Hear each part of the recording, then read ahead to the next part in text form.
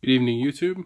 So I'm going to do a quick unboxing slash seal breaking of Pantera's last studio album, Reinventing the Steel. This was a reissue they did on Rhino.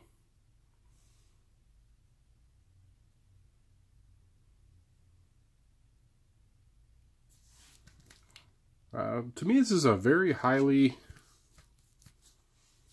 underrated album for in the metal industry.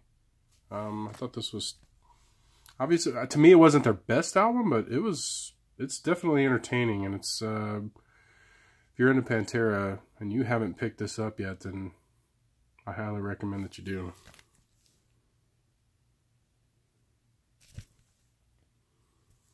Alright, nonetheless, let us crack this thing open.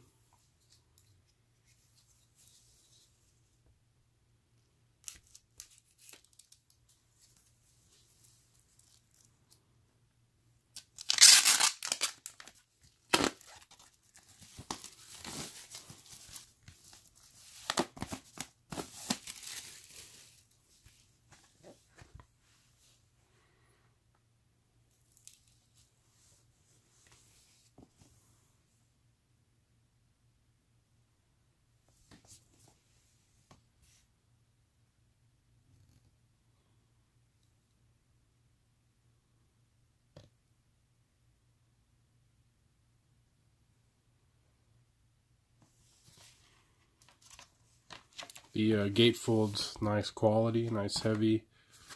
I always like that in releases. I don't like when they're cheap, and I mean, this feels like a nice quality. I mean, the LP feels very heavy. Let's get this out of the sleeve here.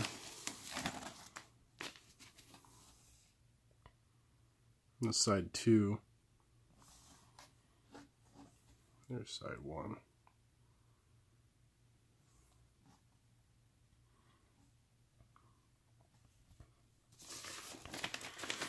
So nothing fancy, but feels like a very nice solid release. I've been pretty happy with recent Rhino reissues that I've picked up, so I don't see why this would be any different. I've heard the Grateful Dead, Prince, I believe, had some Rhino reissues, and I've really been happy with those.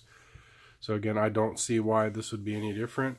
Again, this is Pantera's last studio album, Reinventing the Steel. This has got some, looks like some damage on it, but that's okay. I mean, I got it for a discount. Picked it up at nsound.com. They do a lot of discounted LPs from the Warner catalog, so I will put a link at the bottom. If you're interested in picking it up, I want to say I picked it up for about $10. And again, I'll put a link down at the bottom. And appreciate y'all watching as always. And have a great rest of the holiday weekend for those of you in the United States.